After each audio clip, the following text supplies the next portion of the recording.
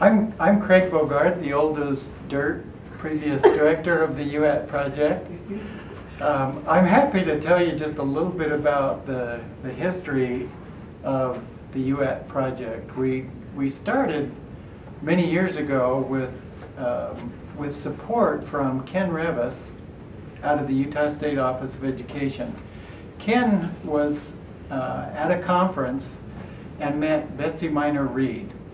Betsy was in a similar position to Ken, employed by the Colorado Department of Education. And as they talked a little bit about the solutions they were using to support students with disabilities in their states, Betsy described to Ken the SWAC project. It was SWAAC, and this was the project that they initiated in Colorado to apply technology to students with disabilities over there. And as Ken returned to Utah and talked with other special ed educators, special ed directors and folks at the state office, they agreed with him that assistive technology really did have the potential to be a benefit to students with disabilities in Utah. And so Ken organized a meeting with many special ed directors and other special ed folks, invited Betsy to come over to that meeting, and it was held up in Park City in 1986. And the outcome of that meeting was to proceed and get a similar project, basically model what was being done by Betsy over in Colorado. 15 teams were organized from the districts around the state of Utah, and they determined that the best way to get those teams up to speed and trained, ready to begin doing assistive technology assessments, would be to have the folks from Utah join in the training that was planned over in Tamarron, Colorado. So they got us on the bus. I was fortunate enough to be a member of the team in Jordan District that was invited to go to that initial training. And so we got on a bus, and they picked up people in Salt Lake, Provo, Price, and Green River, Utah, and then we headed on over to Tamarron, Colorado. And it was about a week of training. Approximately 65 people from Utah attended that training, and I think there were around 80 or 100 people from Colorado. And they put those of us from Utah in training teams so that we were mixed with some of those who had been actually conducting AT assessments over in Colorado.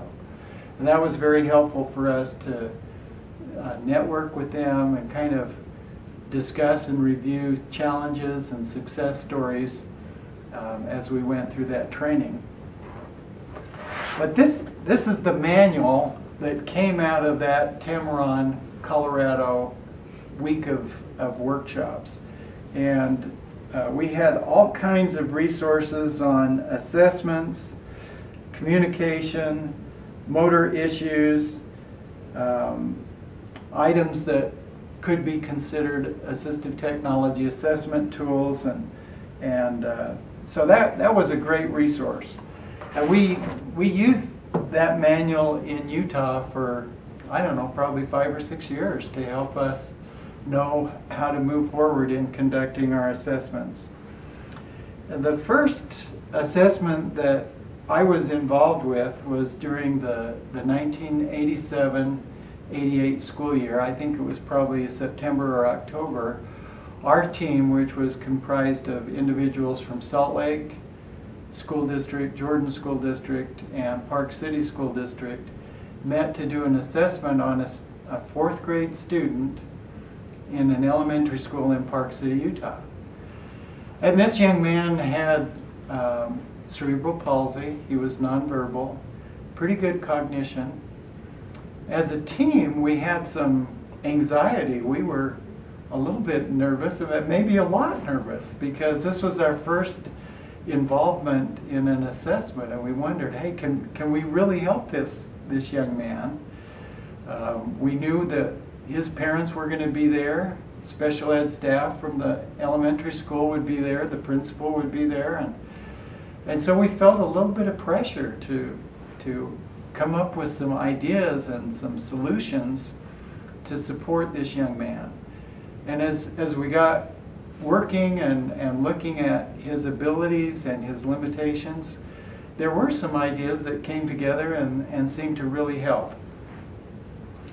Because of his limited motor skills, he needed a large keyboard to be successful.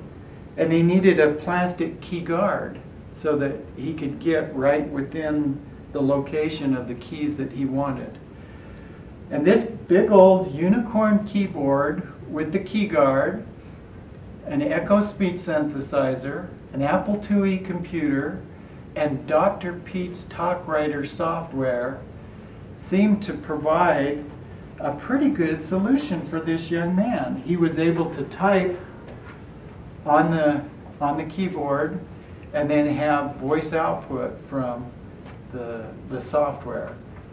And we were thrilled at the end of this evaluation to realize that we had come up with a solution that would begin to give this young man some communication. It was really empowering and rewarding to be a part of that assessment. And we knew from talking to our friends over in Colorado that there were a lot of possibilities when it came to enabling these individuals who had disabilities, and we're thrilled to see this actually work. So that was my first experience in an actual assessment.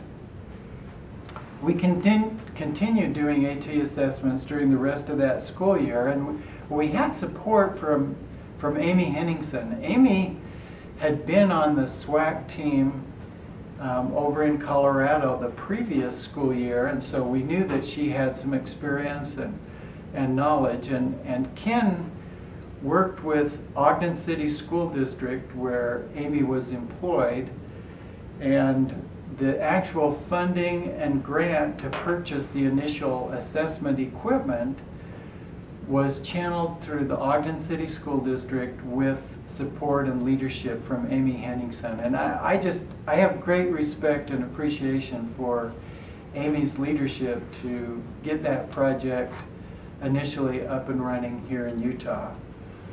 I became more involved. I was an original member of the teams. We called them AAA teams at that time, and then it eventually evolved over to the UATT or UAACT teams, the Utah Augmentative, Alternative, Assistive Communication and Technology Teams. And then just a year or two ago, we became UATT, the Utah Assistive Technology Teams. But as I was going to say, in 1990, the grant for the UAACT project was transferred from the Ogden City School District to the Computer Center for Citizens with Disabilities, located in Salt Lake City, for a couple of reasons. One was the Computer Center was open every day from 8 to 5, and the other one was because we were more centrally located here in Salt Lake City.